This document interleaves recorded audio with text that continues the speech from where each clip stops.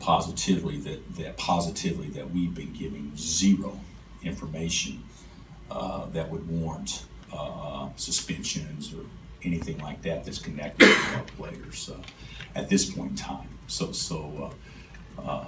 That's what I know, and I certainly will act on it if any information is given to us in the future that would warrant, such action. Hey, obviously, what we've been told is that there hasn't been anything that warrants any type of action by my part.